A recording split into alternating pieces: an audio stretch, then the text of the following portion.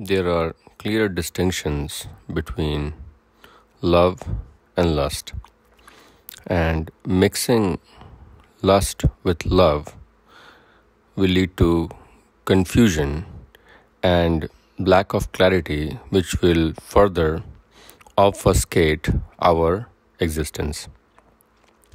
So, first of all, understand that love is generated from mind and lust is generated from the senses. Love being generated from the mind, because mind itself represents the highest, most superior sense, or the master of the senses, is of a higher quality than lust. Lust is basically the contact of the Vishaya with the Indriya, or the object of sensual gratification with the senses. In the most primeval evolutionary case, senses were evolved to guard and protect against outside invaders which could threaten your biological existence. So that is why you have the eyes, the ears, the nose so close to the brain or the central nervous system, so that any threat can be rapidly conducted to the brain. So when they are not protecting us from some outside invader, some calamity, some animal that is going to eat us in the next 10 minutes, then the senses are bored. And that is where the surge for dopamine comes. So the secondary role of the senses is to create recreation, create some pleasure in leisure. So when you are not guarding and protecting your vital biological integrity, you are engaged in entertaining yourself. And this is where the problem starts. Because the entertainment should come from the mind and not the senses. Senses should be used for protection of the vital integrity, and mind should be used for whether you call it entertainment or purpose fulfillment. That is the role of the mind. So, first point again, mind is where love arises or should arise, and senses is where the lust arises. Lust basically represents combination of the Vishaya with the Indriya, object of sensual gratification with the senses. So that is why that complex leads to release of dopamine or the feel-good pleasure. Now, since the combination cannot be sustained for a long period of time, there will be decoupling of the object or the ligand from its receptor, and hence the state of spiked pleasure or dopamine cannot be sustained over time. Compared to this, the love is perpetual, because love is arising in the mind and there is no confirmatory, complementary, molecular structure that needs to be attached one to the other, the receptor to the ligand. That is why love will be more perpetual. Love will be more peace generating, whereas senses were more pleasure generating. So the third point that you should know is that love represents the fulfillment of dharma, whereas senses represent the fulfillment of kama. Kama arises from your the gunas, or the material modes of nature, environmental influences that you choose to surround yourself with, be it your friends, be it the environment you are living in, be it the circumstances that you have created around yourself. That is gunas. So gunas will create the kamas, which will be acted upon by the senses or the indriya to create bhog, indriya bhog, pleasure, dopamine surge. Whereas when you have recognized something as your purpose in life, it can be, I will take care of my kids, I will make sure that certain individual has a good life, I will take care of my aging parents.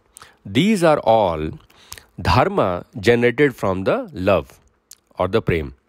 So when there is fulfillment of dharma at the mental realm, there is more peace. You feel good about yourself. You have fulfilled your purpose. That is the realm of love. Whereas lust is about instant surge a stimulus that needs to be rapidly fulfilled. Even if you don't fulfill, that surge will subside. But it is hoping that while it is surging, it's going to enslave you into doing that stuff. So, my friends, in short, there are three basic distinctions between love and lust. Love is superior. Love arises in the mind. Love comprises fulfillment of dharma, hence leads to peace and perpetual state of happiness. Whereas lust arises from the senses, combination of the receptor to the ligand, the vishaya to the indriya, causing a temporary surge, a spike in the pleasure sensation of dopamine, and then it will die down, and then you will be in the state of emptiness. And love is fulfilling your dharma, whereas lust is fulfilling your kama. The more you fulfill the kama, because kamesh, krodhesh, rajogun sodbhava, mahashano mahapapma vaidyanam hi varanam, the more you fulfill kama, there is more attachment to the vishaya. The more the attachment to the vishaya, more the addiction, which is the state of learned helplessness, the state where enjoyment has become an obligation instead of a fun-filled activity that you choose through free will. So addiction is what happens for repetitive surges of kama, leading us to combine our objects or vishayas to the indriyas without even the surge. Now you are supposed to be doing that thing. So this compulsion is the addiction that happens from repeated revisions or repeated attachments of the vishaya with the indriya. Hence, there is more karma bandhan, there is more papa, there is more reincarnations that will happen if you have certain vyasans and vyavahars, certain personalities and certain predilections. Then you will be having more reincarnations. Whereas when you are in love, fulfilling your dharma, nothing left for you to do, you are ready for liberation. Manhi manushyanam karan bandham mokshaya bandhaye vishya suktam muktam nirvishyan smritam.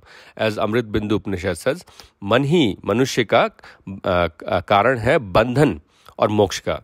अगर वो विषयों में निप्त है तो फिर वो कर्म बंधन कराकर पुनर्जन्म कराती है, और अगर वो विषयों से मुक्त है तो फिर आपका प्रबोधन, enlightenment होता है, and you don't have to come back here. So mind is what, the state of mind I should say, is what determines whether you will reincarnate or liberate eventually. So try to fulfill your dharma, try to have love generated for not only your parents, your family members, but for the community, society, because that arises from the Anhat chakra, the higher chakra in the heart, whereas the sacral plexus or the second highest chakra in the sacrum is the where the lust, leisure, pleasure, comfort, all those things arise, and those will be only temporary surgeries. So knowing the distinction is very important. Most of the times when a guy tells a girl, I love you, what he means is I lust you, because he has to recruit his senses to create a demonstration of affection. And whenever you recruit your senses to create a demonstration of affection, that itself is lust, that is temporary, and that is why you will see so many couples having breakups, but your love for your child, the love for your parents is more perpetual, because there is no senses involved in that kind of affection. So try to make your affections more in the realm of love and less in the realm of lust. The lust that arises is from the past samskaras, from your past lives, from your past animal lives that you have lived. So it will slowly subside if we concentrate and force more on Panch Pratyahara and Tri Yoga. That will lead to generation of love. That will lead to more mental clarity in everything you do. Hope you like this lecture. Please feel free to leave your comments below. Jai Shri Ram.